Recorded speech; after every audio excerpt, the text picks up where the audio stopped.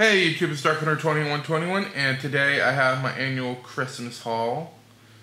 And this was a pretty good turnout this year. You'll see towards the end the bigger things I got was actually really good.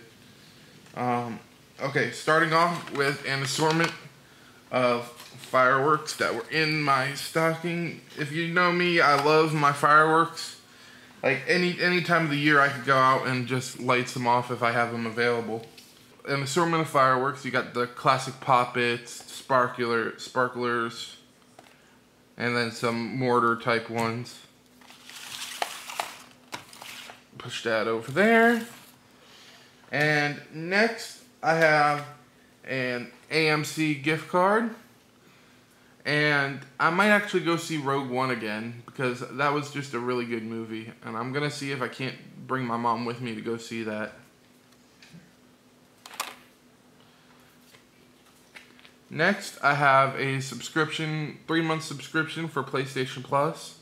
So I could play like online with Call of Duty and some other games. And they just raised the prices to like $30 for 3 months. But whenever we were in Walmart, I brought this to my mom's attention because it was the $17.99 one. And it was like before the price increase. So that's good all around for that. And next I got my second favorite candy, the Ferrero Rochers.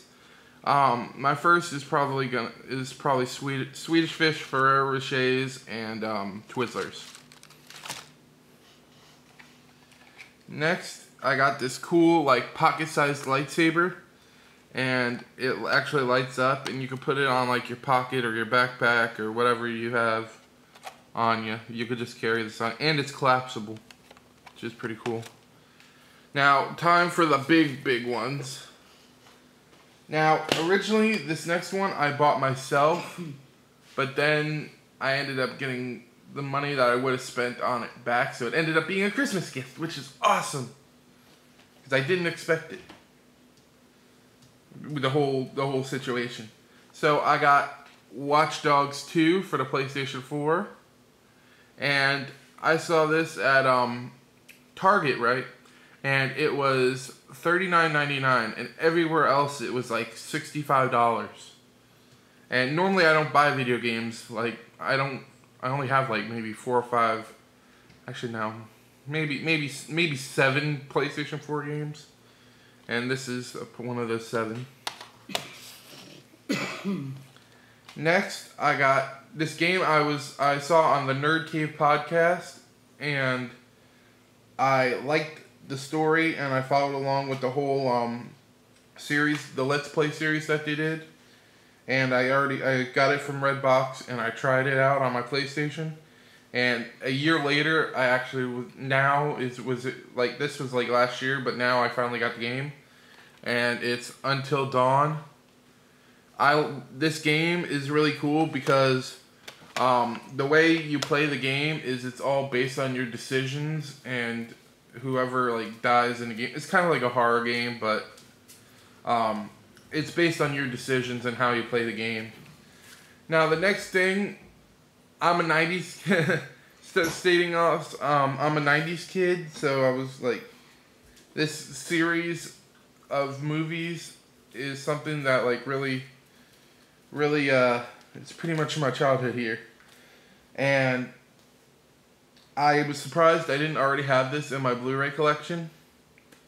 And it is the complete Toy Story collection on Blu-ray. It has all 3 movies, and it's just I was really surprised I didn't already have this. And it's actually a really nice set. It has Buzz, Woody, and Lotso. And it has all the descriptions of the movies and everything on the back.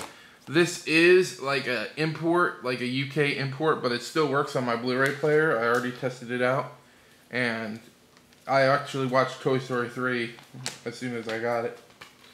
So I got the Toy Story 1 cover, Toy Story 2 cover, and Toy Story 3.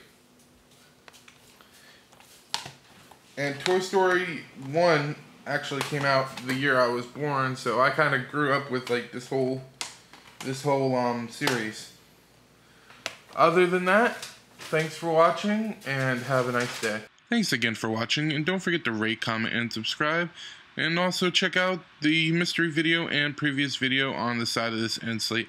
I also got my email and my Facebook pages up here, and as always, don't forget to check out for more videos on the Dark Hunter 2121 channel.